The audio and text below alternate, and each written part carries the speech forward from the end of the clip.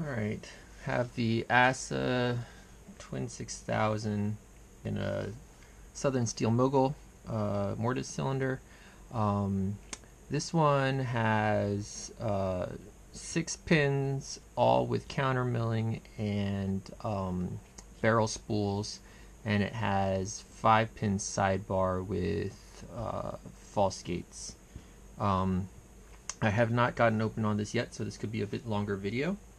But I have gone ahead and picked it without the sidebar, and I've picked it without top pins. What I did note is that picking it without sidebar is that pins 5 and 6 are right below a very low cut pin, so it's hard to set them without setting pin 4. So half the time I can get it with this hook 1, but I made this one just in case I need to get to those. For the sidebar pins, I went ahead and ground down this. Actually, I don't know if I modified this, but this is a one of those Honest Dongshi flag picks that I ground down, I think, for some other lock, but it works good.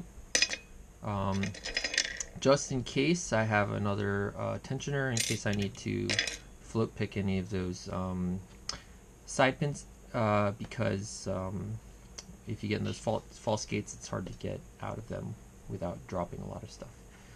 So let's go ahead and give this a try. I did note that let me get it a little bit more comfortable angle for myself.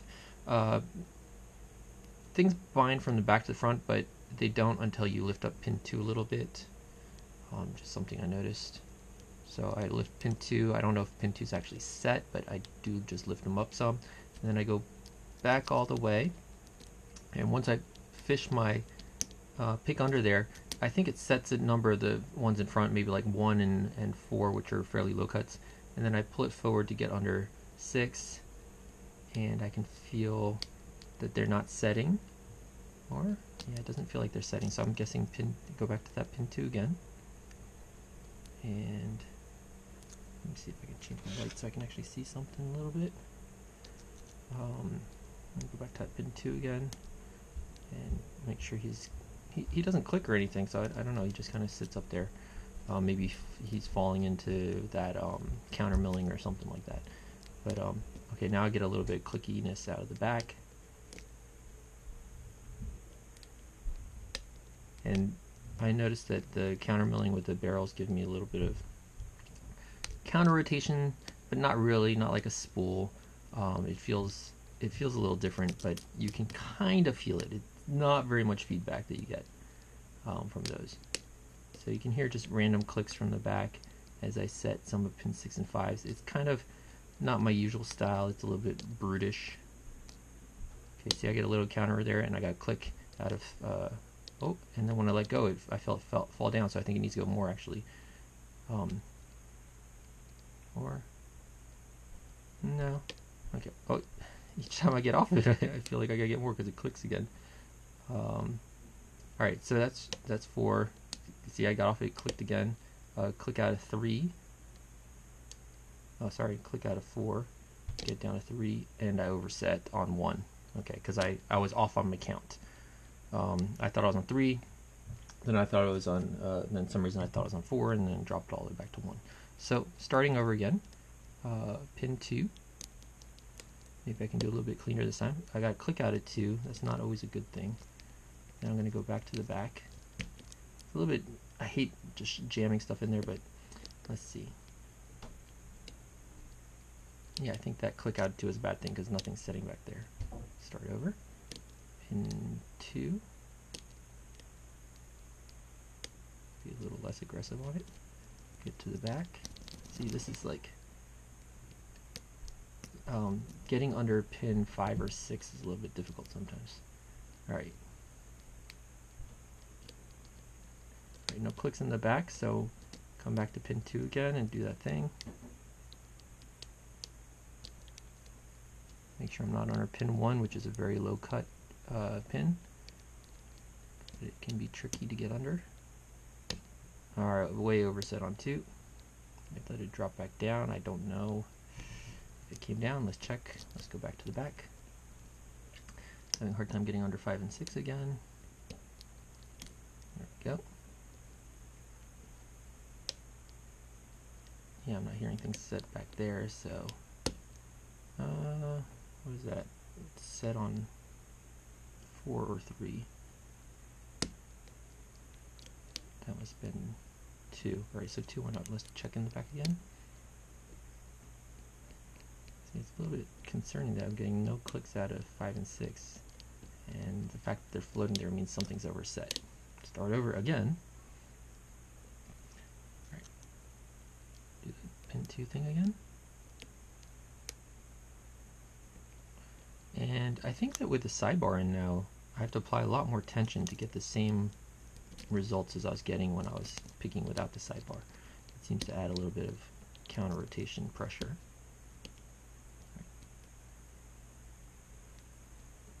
Get under the back. No clicks back there. Come back to number 2. 1, 2. Okay,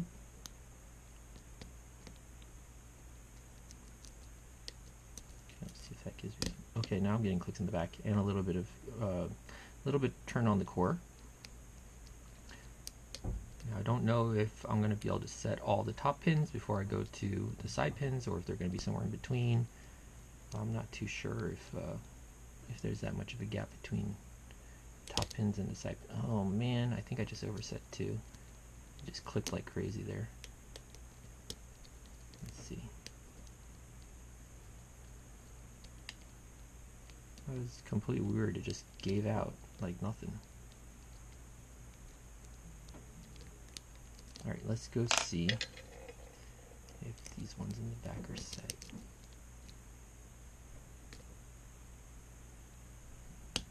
Okay, click out of 6, I want to say.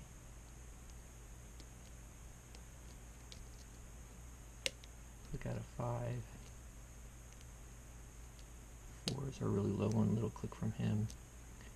Come back up to, can't get another 3, let's check 2. I'll go back to the hook 1 to check 3. It's pin 1, pin 2, pin 3. Click out of 3, a little bit of core rotation. Let's see if he's, yep, I already popped him out of the counter milling, and I got a little bit more rotation. Air handler's coming on, messing with my sense of hearing. Alright, 2's high, 1's low. Double check those back ones again. It's kind of a process here to get these top pins. I want to make sure I got them before I go, or got them as much as I can before going to the side pins. I'm not feeling any counter. I am using a lot of tension, so it's pretty hard to feel any sort of counter rotation, especially because the barrels in the counter milling give so little feedback. Check number 4, which is a really low cut.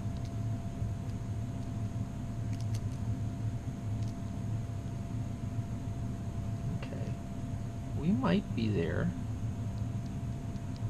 Bouncing off 2 a little. See if I can get any more from him, and let's see if we can get any more from 5 and 6 real quick. Just to see. I mean, I haven't felt like a lot of core rotation, so I'm guessing there's not a lot of play between the top pins and the sidebar pins. But let's start feeling sidebar, see if anything's binding here. Pin 1 is springy, 2 springy, 3. We got some, either that or I'm just grabbing a spring.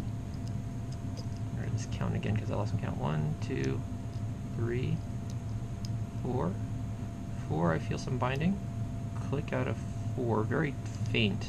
Not the same as when I was picking just the sidebar on its own. Pin 5, sorry. Lifted and a little bit of core rotation.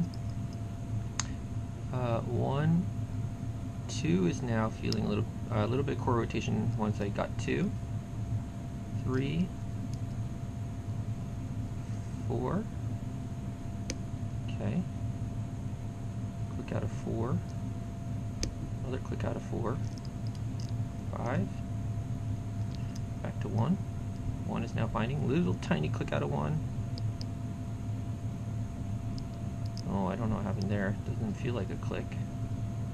I don't know if he's in a gate or not. Check 2, check 3, 2, 3, 4 is way up there. Where's 5? 1 is way up there.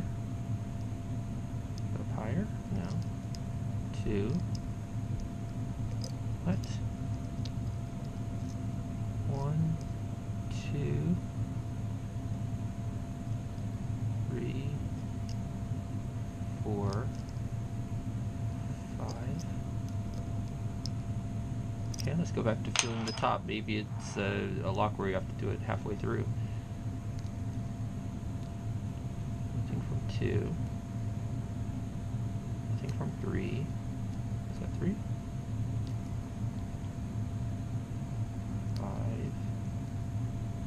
6. Let's go back to 6. So this one has a little bit skinnier shaft, so I could go higher, but unfortunately that makes it a little bit more springy, so it's hard to apply a lot of force to the pins with this one. Plus I don't know how this steel compares to the Peterson steel.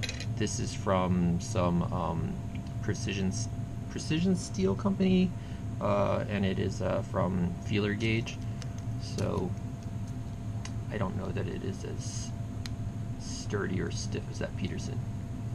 One of those Discord guys had a nice little elemental analysis tools, which would be cool to check on something like this, to see what the percentage of all the different elements are there as far as iron and carbon and all the other good stuff that's in there. Oh man, I got a click, but it sounded like all my sidebar pins just fell down, and I don't know if that's because I just got an overset. All right, and I just touched something, and I got a little bit more. I got a core rotation off of that. So let's check pin 2, which is a high pin after low pin 1. Click out of that. I don't know if that's a good thing. If that's an overset, then 3 and 4 should just lift, is my guess. No, might be okay pin. Feel for 5 and 6 again.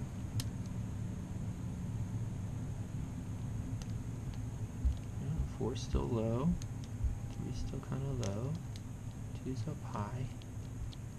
And maybe these top pins just weren't set enough before. So let's go back to these side pins and try them over again. I think they all fell down. Nothing from 1. Nothing from 2. Maybe a little binding from 3. A little click from 3, maybe. Okay, binding on 2 now.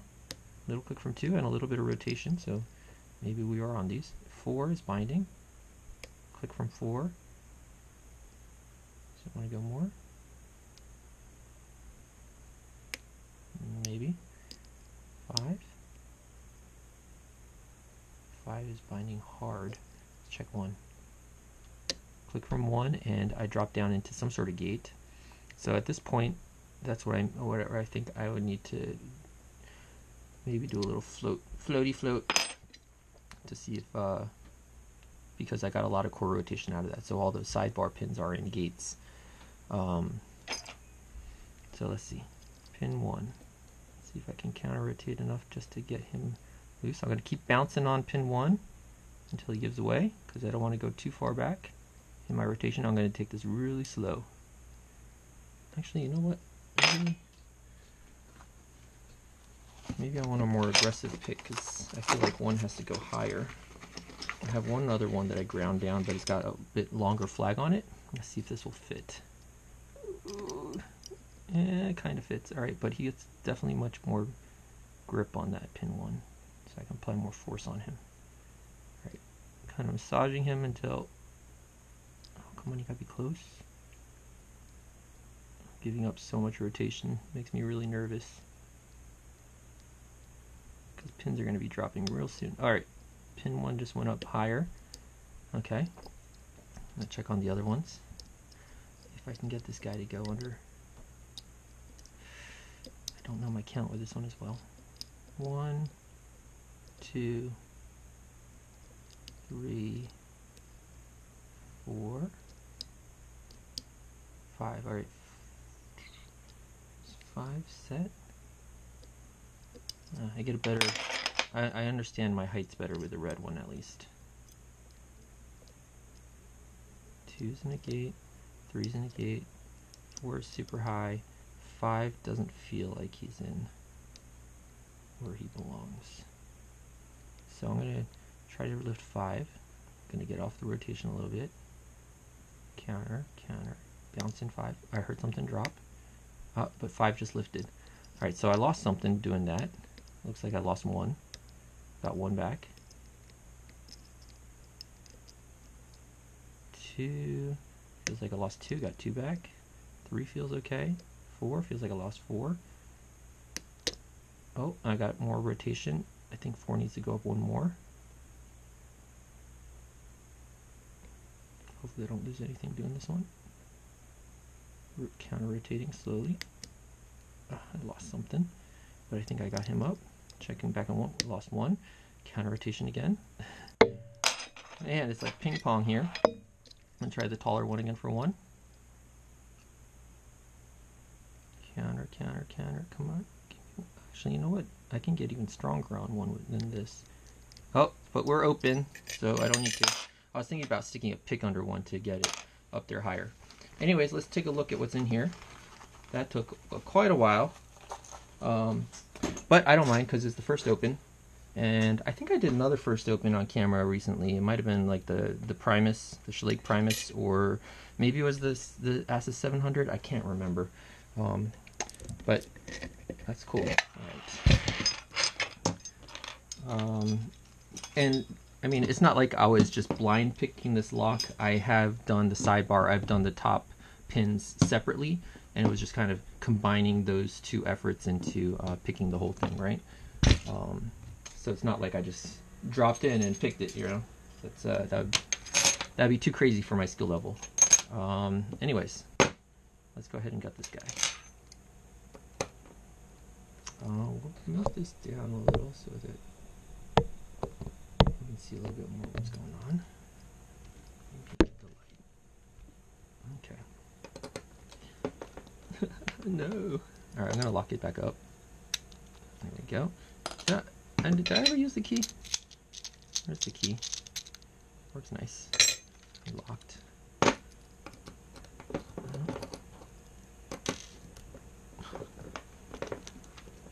Alright, I can't unscrew this. Let's see.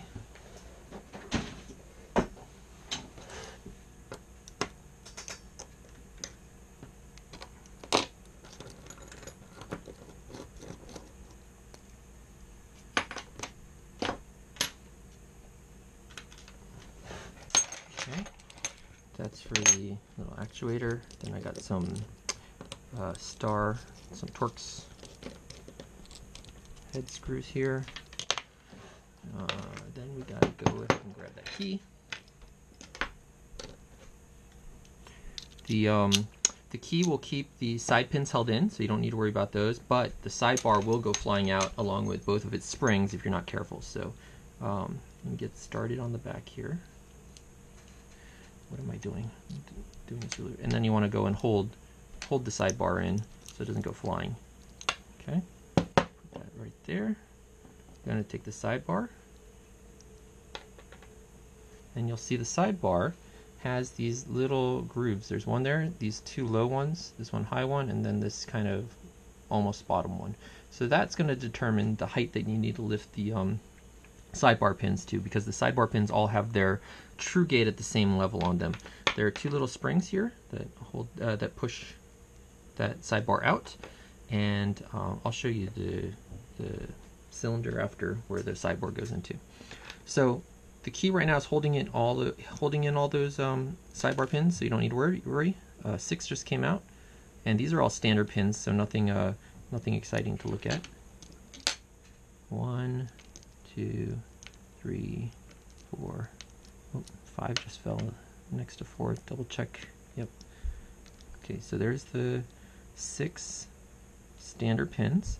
We're going to drop the sidebar pins out, so I'm just going to pull back, and it's going to have each of these is going to have a spring with them. So there's pin 5, and you can see you don't need to keep these in order. They're all the same. They all have a true gate in the middle, and then false gates. Looks like 2 on top, 2 on bottom, and then a spring that goes into this little hollow area, I guess, to relieve some of the pressure on that spring. All right. There's pin 4. Sorry, I want to make this a little pretty. Normally I'd just dump these all out because they're all the same. 3,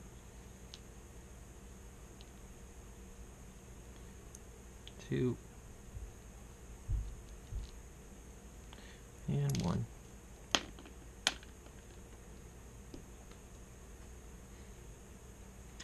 I'm not a super excitable person. I get excited inside. I'm pretty excited that I got this open, even if I don't go crazy. All right, pin 1. These are barrel spools, so they got like a little spool area on top and bottom. I think all the springs are the same. So 2,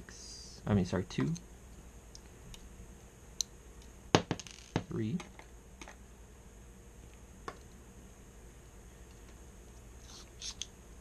since they're not gins, you don't care if they're which way around they are. This is 6, so that's why I just kind of let them fly out. 5 and 4. Oh, but I do care that I dropped the spring on the floor. Okay, and 4. So in here, the sidebars go up and down, and you want to get them all lined up to have those true gates at the same level as where the cuts are on the sidebar, or the little, not the cuts, the little things sticking in. And then on the top, you have this counter milling on every single chamber that catches the lip of each of those barrels, which sucks. 1, 2. So there's 2 on each. 2 little cuts, two little counter mill cuts into each of the holes of the plug. All right, so let's see what we got here. As far as pins go, we've got that for, hopefully that's in focus, and then the close-up on the sidebar. Was there something? Oh, and then the final thing is in here. There's nothing special going on in any of those in the Bible holes, but there's that little sidebar notch that the sidebar sits in, and as you turn the plug, what that's going to do is, because this is all angled, it's going to push the plug into the cylinder, and that's what gives you your sidebar tension. Anyways, that's it for the ASSA Twin 6000. Hopefully that helps anybody trying to get into this. Thanks.